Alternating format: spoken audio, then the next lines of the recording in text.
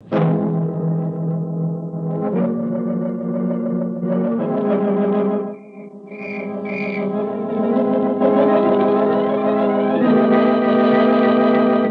Blue Beetle.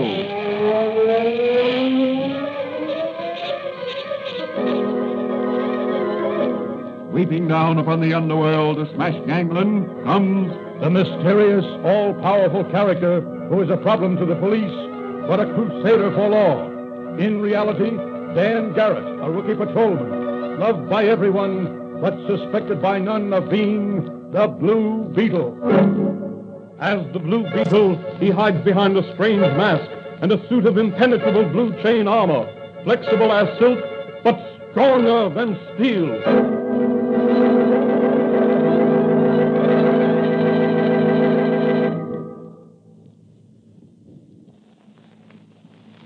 Today's episode of The Blue Beetle is entitled Spirits Don't Talk. In every city and small town throughout the country, there are certain individuals who claim to have supernatural powers, mediums who claim that through them the dead speak. Only a few have firmly believed in their supernatural power and endeavored to use it for good. Even they have been exploited for dishonest purposes by unscrupulous individuals and groups of individuals. As our story opens, Patrolman Dan Garrett, who in secret is really the Blue Beetle, is discussing the fortune-telling racket with his friend and confidant, Dr. Franz. Tell me, Danny, why is it the district attorney hasn't done something about this situation? Well, in the first place, it's hard to get witnesses to testify against these fortune-tellers and mediums. In the second place, what can witnesses testify to? Why, that they were told that they'd take an ocean voyage or meet a blonde man who would be the great love of their life? Can't put anybody in jail for that. No, I suppose not.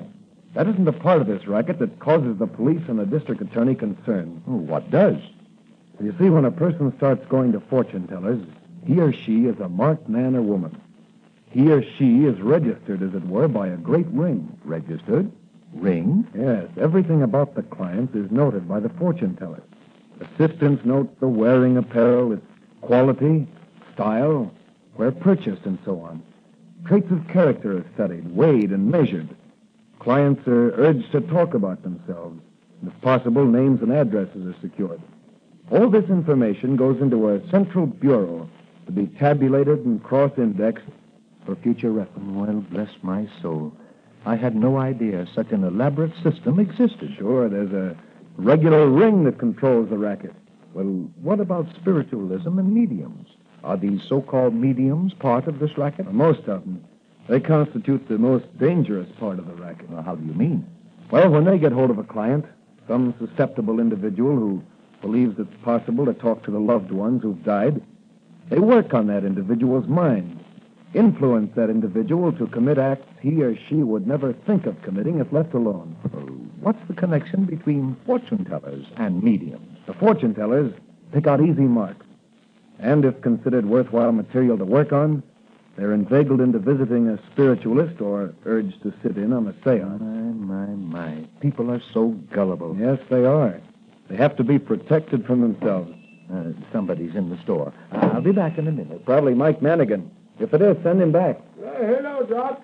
Is Danny the daredevil dude patrolling the street? Yes, Danny's back in the laboratory. Probably cooking up a witch's brew of some sort. You mind if I go in? No, go right back, Officer Manigan. Hello, Mike. Hello, Danny. Are you ready to visit the mediums? Ready and waiting. Hey, you look very smart in your civvies. Yeah, I think your advice was good. They'll never suspect we're cops in these clothes. I don't know about that. My wind-blown bob and your red face. You don't look like bookkeepers. Where are you two boys going? To a seance. You mean seance, Doc? Yeah, we're going to talk with the dead. Who's the medium? Well, he calls himself Professor Windrift. And where's the seance being held? At Windrift's house out on Elm Street. You know, that old place that sits back from the street? Yes, I know it. People used to say it was haunted. That's the place. Well, come on, Patrolman Garrett. Pardon me, Mr. Garrett. You go ahead, Mike. I want to ask Doc something. I'll be with you in a minute. Okay, I'll wait out front for you.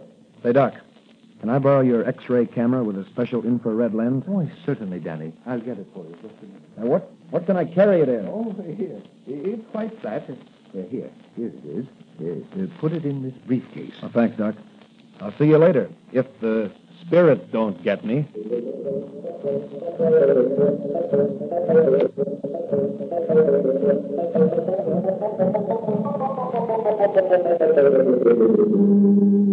In another part of the city, an interesting discussion is being held. Banker James Henley is talking with his son John and his nephew William. I want you, John, and you, William, to accompany me to the seance Professor Windrip may be able to communicate with my dead son, Rodney. Oh, Dad, it's all a fake. This spiritualism and mediums and such stuff. I don't believe Professor Winthrop or anybody else can communicate with the dead. Well, I do. You only have to take one look at the professor to know that he's unusual. He has that faraway expression that psychic people have. Oh, nonsense. William is right, John. Professor Windrip is gifted beyond most mortals.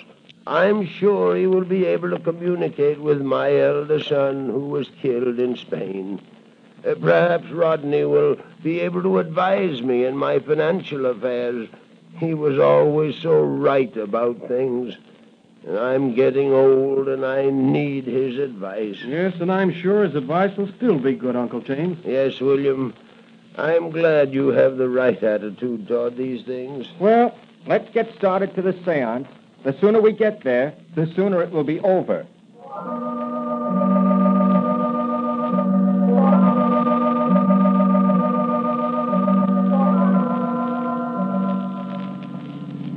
Who's going to be out at Windrop's place, Danny? Not sure. Charlie Storm with his son told me that Banker Henley's a frequenter of Windrop seances. Well, how are we going to get in there? Charlie got me 2 cards from a girlfriend of his, who's a hostess in one of those gypsy tea rooms. Do you think they'll suspect us? I don't know, but let me do the talking. You just keep still and look psychic. And how does a guy look when he looks psychic?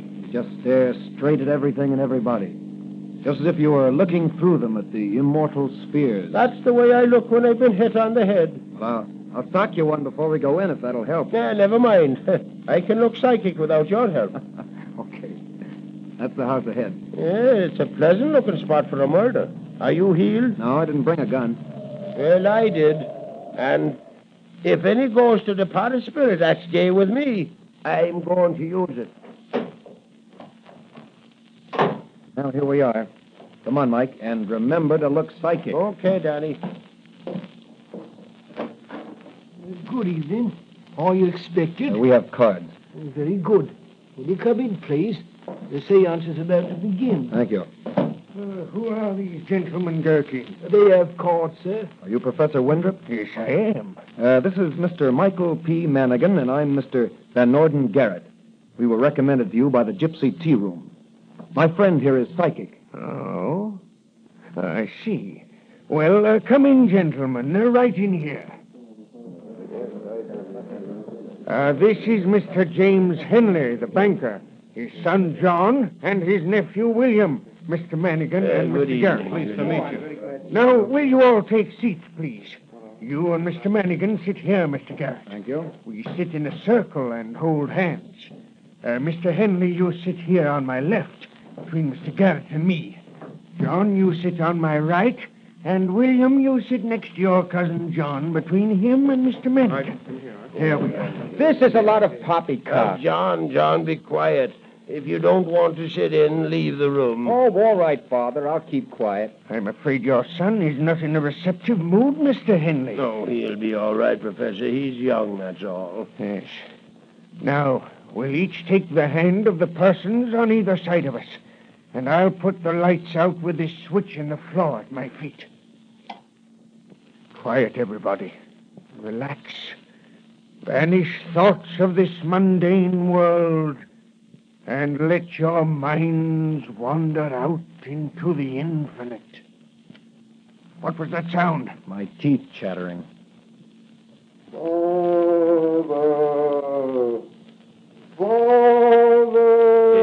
Is that you, Rodney, my son? Yes, Father. Your son who was killed in Spain. Speak to me. Rodney, are you well? I cannot rest. A heavy burden lies on my soul. What is the burden on your soul, Rodney? My brother John does not love you. Only William loves you. That's a lie. William is a crook. This seance is... Lights. Switch on those lights. What happened here? John, what's wrong? Well, I'll be... What happened? What happened here? Oh, look, my son John there on the floor. Stand back, everybody. Manigan, cover those exits. He's dead, all right. Stabbed in the back. Wait a minute. What is this? Who are you to give orders in my house? Patrolman Dan Garrett. My psychic friend is Officer Manigan. And if anybody attempts to leave this room, this gun of mine will speak. And it won't be a psychic message either. Call headquarters, Danny. This is a case of murder.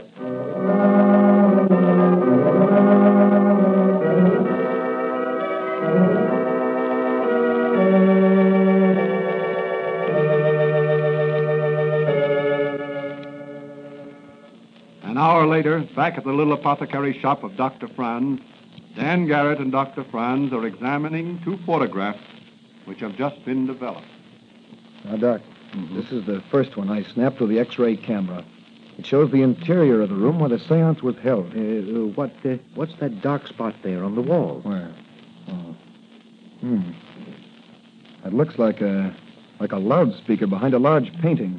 That's probably where the voice came from that old man Henley thought was the voice of his dead son, Rodney. Yeah, he was the old man's favorite son. He volunteered to fight in Spain and was killed in battle. Let's see the other photograph. Yeah, right. I took this one just as John said. This is a lie. It shows the group seated in a circle. Look there. It's the murderer. His hand is clutching the dagger, raised to strike. It even shows the cotton he wrapped around the hilt to avoid leaving fingerprints. This photograph alone will convict the murderer of John Henley. Are you going to phone police headquarters to hold No. him? If they hold him, we may not be able to run the higher-ups in the racket there. Oh, then you think the murderer of John Henley was not the top man. No. He was just part of the ring. The brains of the racket are higher up. But they should have realized that John Henley's death would bring down the police on their necks. Somebody made a miscue there. I don't think the ring planned John's death. What do you think their plan was? Simply to use the dead son Rodney's fake voice to work on the old man and influence him to let his nephew William advise him. And in time, persuade him to make William his heir. But why? William is probably being used by this gang of racketeers. If the old man should die, leaving his vast fortune to William, then William would be blackmailed into coming across with a large sum of money to the racketeers. Oh, what devilish things evil minds can think up. Yes. Oh, by the way, Doc, put those negatives in a safe place. They'll be safe with me, Danny. All right.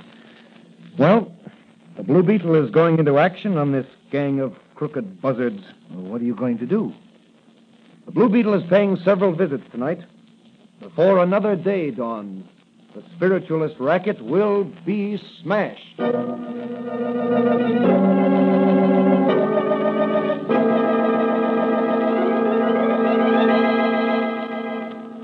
Who is the murderer of John Henley?